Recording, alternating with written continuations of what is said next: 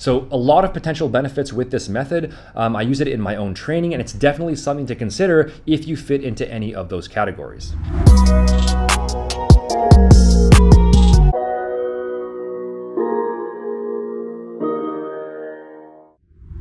What's up guys, Sean Nalawani, RealScienceAthletics.com, and in this video today we're going to be talking about one particular hypertrophy training method that you can use to build muscle effectively, but in a much more time and energy efficient way.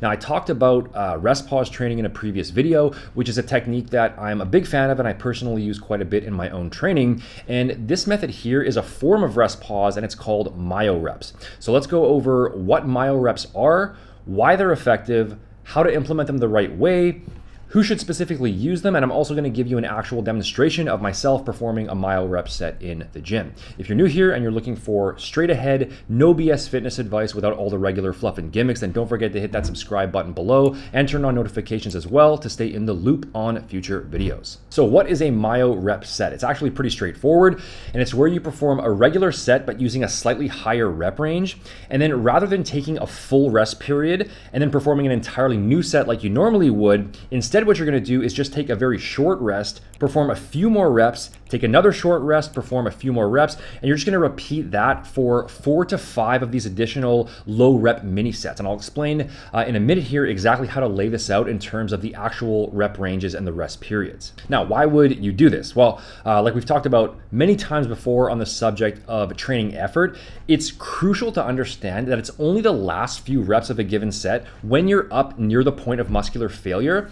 It's only those last few really difficult, uncomfortable reps. Those are the reps that are responsible for triggering significant muscle growth, because those are the reps that are actually challenging the existing strength capacity of the muscle. Okay, the easier reps before that, they don't give your body any incentive to change because the muscle already has more than enough resources to complete those reps. That's why they're easy. It's only when you threaten the existing capacity of the muscle that your body's going to say, okay, this is a real threat here and we need to make some adaptations in order to deal with it. You'll probably get some growth stimulation once you reach around 4 to 5 reps shy of failure, but it's not going to be that significant at that point. It's usually going to be around 3 reps in reserve where something actually legitimately meaningful is going to happen in terms of muscle growth, and more like 0 to 2 reps in reserve, that's where the most significant growth is going to be triggered. So the idea behind myo reps is that you're maximizing the efficiency of your training by reducing the number of junk reps that you're performing and just focusing in on those high quality muscle building reps up near failure. Now you're going to find slightly different myo rep variations in terms of the exact rep ranges and the rest periods and the set counts, but I'll just give you the general framework here. So again, you're first going to start off with an initial activation set. Now don't get the wrong idea based off of the terminology, because activation set almost sounds like it's a warm-up or something, but that initial set is not a warm-up. You should just treat it like you would any other normal muscle building set. Now you don't necessarily have to go all the way to failure. You can go to failure if you want, but just perform that set using whatever intensity level you're aiming for based on your own training approach, whether it's all the way to failure or 1 rep in reserve or 2 reps in reserve and so on. And the rep range for that initial set should be slightly higher. Usually it's going to fall somewhere between about 12 to 20 reps. Now, personally, I'm not a big fan of really high rep sets because I think a lot of times people end up stopping the set, not because they're truly close to actual mechanical muscular failure, but instead they just stop the set because the overall general discomfort level gets too high in terms of muscle burn and cardiovascular stress and even psychological stress. So I like to keep to the lower end of that, but that's just me. If you prefer higher reps, you can do higher reps, but around 12 to 20 reps would be standard for that initial set. Now, after the initial set, you're going to take a short rest. The usual recommendation is 3 to 5 deep breaths or around 10 to 15 seconds. The precise rest period is not some critical factor, but the main thing is to just try to keep it consistent each time so that you can properly track your progress if you are using myo reps on a consistent basis. But after that short rest, you're going to pick the weight back up and perform your first mini set. And the mini sets are usually somewhere between about 3 to 5 reps. So do that, take another rest, do another 3 to 5 reps, and then just repeat that until you've performed 4 to 5 of those little mini sets. And with that approach, what you're doing is you're condensing a very high number of effective reps down into a shorter period, and you are optimizing the stimulus to fatigue ratio because you're performing way fewer junk reps in total. And now let me show you what an actual myo rep set looks like from my own training. I just filmed this during my last workout on my iPhone, so the quality isn't great. And this is just on a basic machine preacher curl. So here's the initial activation set. I was aiming for 12 reps, but I ended up getting 11. I don't actually do this exercise regularly at the moment, so I wasn't sure exactly how much weight to use, but I just had to find a quiet spot in the gym where I could film because it was pretty busy. But this was definitely a 0 RIR set. I for sure was not getting another rep there. So after that initial set, there's a short rest. Because I went all the way to 0 RIR, I needed a bit longer to rest here, so I was doing 5 really slow deep breaths. Now here's the first mini set of 3 reps. Again, you can do 4 reps or 5 reps here, but I prefer lower reps. So I'm doing 3 reps here, and I couldn't have even gotten more than 3 here if I tried anyway. Another rest period, and then another 3 reps, another rest, followed by 3 more reps, then the final rest.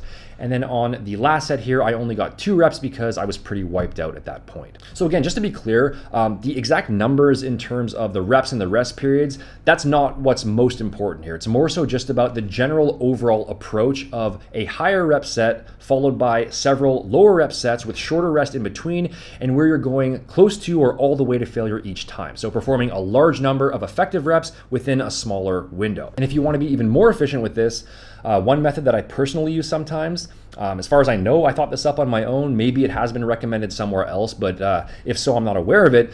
But the other thing to keep in mind is that you don't even necessarily have to do a high rep activation set. You can do what I would call a myo rep drop set, where you can use a heavier weight for that initial set for a slightly lower rep range, and then just lighten the weight and use that lighter weight for those additional mini sets. Again, I personally prefer training in more moderate rep ranges. So what I might do is perform that initial set with a heavier weight in maybe the 6 to 8 rep range, take a short rest, and then do the additional mini sets for 3 to 5 reps each, but just using a slightly lighter weight. But regardless of which exact method you use, why would you bother with myo reps in the first place? There's a few reasons. The first and most obvious reason is that it's just more time efficient. So depending on your current situation, if for some reason you need to get in and out of the gym more quickly, then obviously it would be useful for that. That doesn't mean that you have to do your entire workout using myo reps for everything. One option could be maybe to do your compound movements using regular straight sets, and then do your isolation exercises in a myo rep style.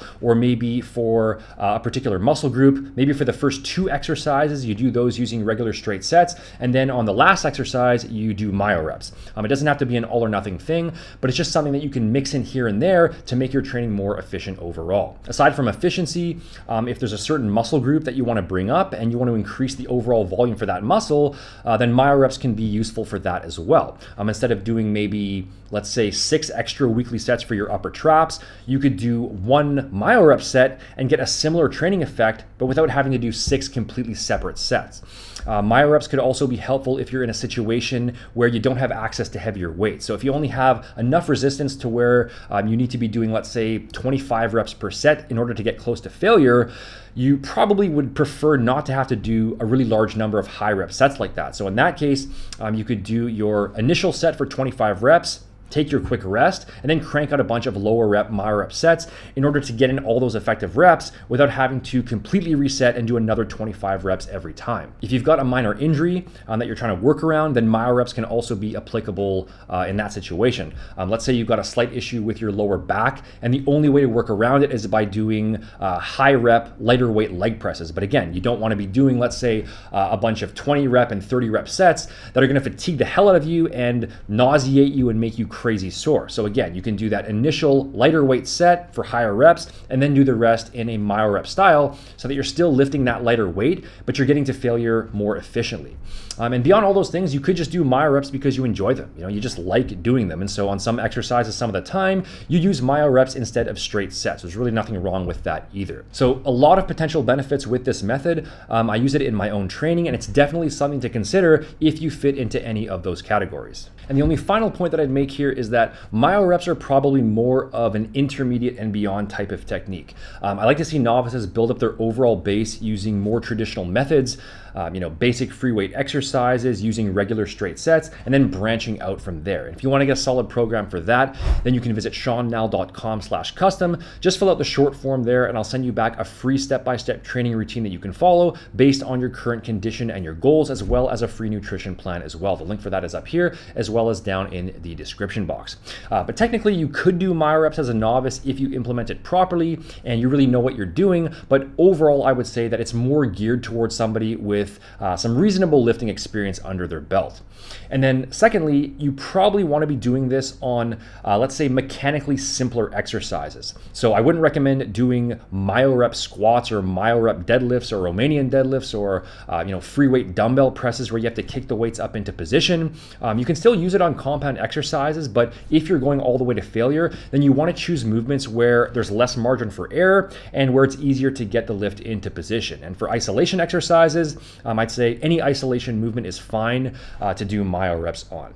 So this isn't a technique that you must use. I'm not recommending that you go ahead and replace all your straight sets with myo reps, but depending on your current situation and your goals and your preferences, it's definitely a viable tool in the toolbox to consider. If you enjoyed this video, don't forget to hit that subscribe button below to stay up to date on all of my latest content. Here's 2 more videos I'd recommend watching now. Leave a comment down below letting me know what you want to see next. You can follow me over on Instagram as well for more daily tips and updates, and I will see you in the next video.